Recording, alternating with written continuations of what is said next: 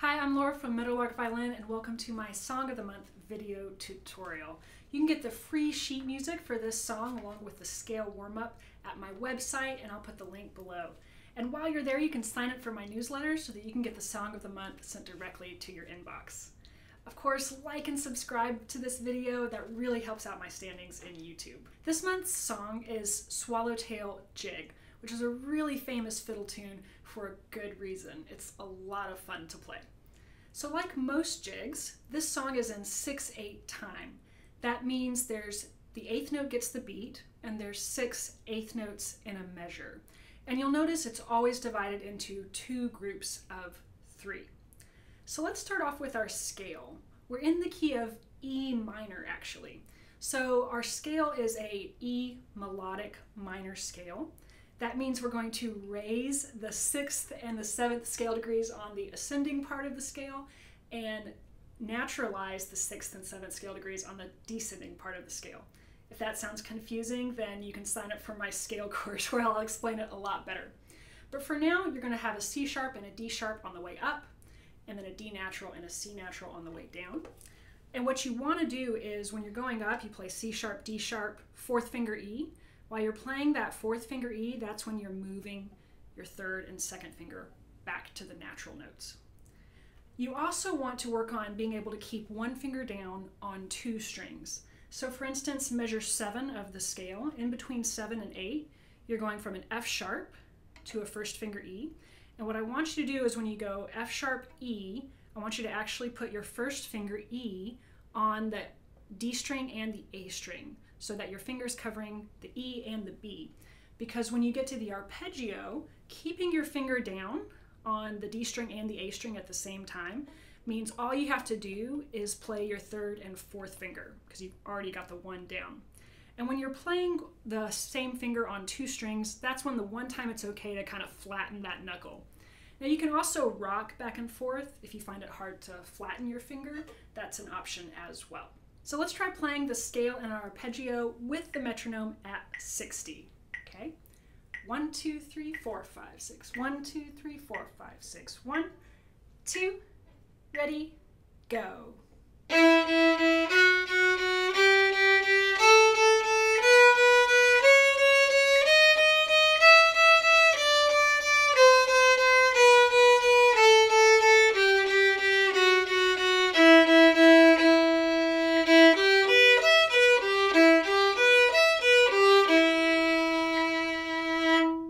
If that was a little too fast for you, feel free to slow it down using that little cog wheel and slowing down the playback speed.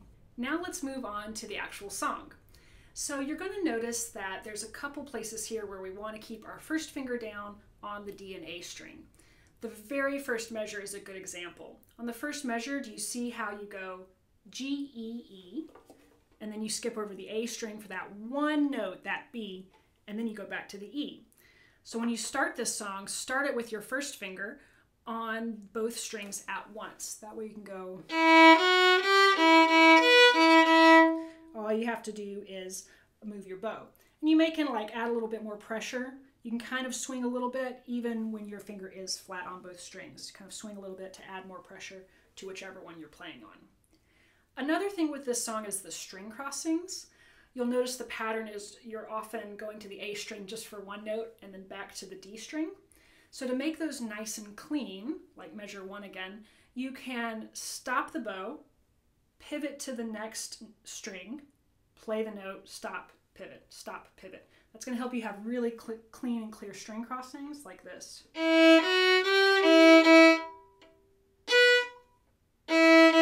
It's kind of annoying, but practice all those string crossing measures like that. It will help make them nice and clean. And you also want to think about using your wrist more to do these string crossings as you get it faster. Let me show you.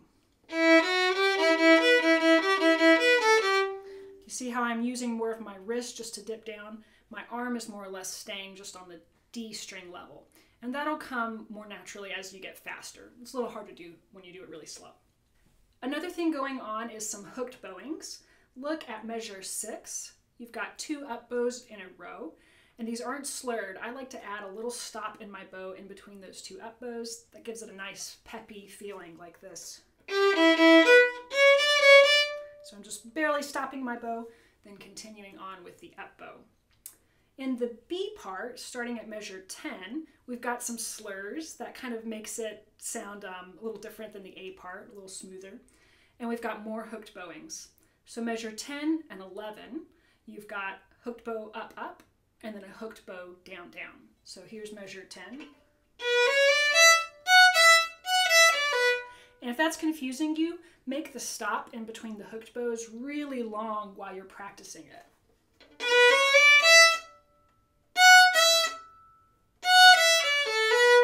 Right? That way you can really teach your arm exactly what you want it to do. Feel free to take as much time in between those notes as you want. Now, probably the big thing overall with this song is it's a lot of notes, a lot of fast eighth notes. And here's a technique to get fast eighth notes feeling really comfortable with your left hand. So you'll notice it's always divided into groups of 3.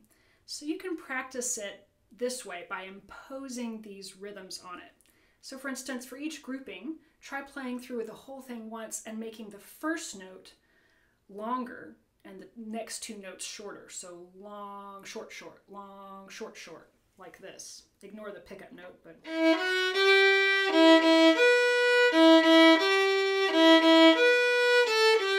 And you can make the long note as long as you want, as long as the short notes are short. You can play with that rhythm any way you want. Then flip-flop it. Make the first 2 notes short, the last one long. Short, short, long, short, short, long.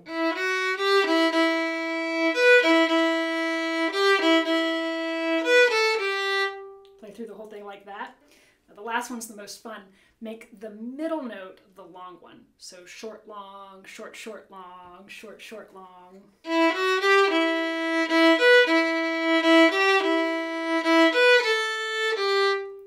And what you're doing when you do those different rhythms is that you're speeding up all the notes, but just not all at once. You're speeding up these 2 notes, then you speed up these 2 notes, then these 2 notes.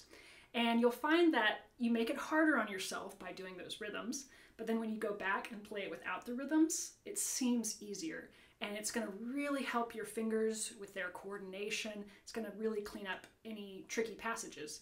This is a great tool to use for any passage where you have lots of fast notes like that.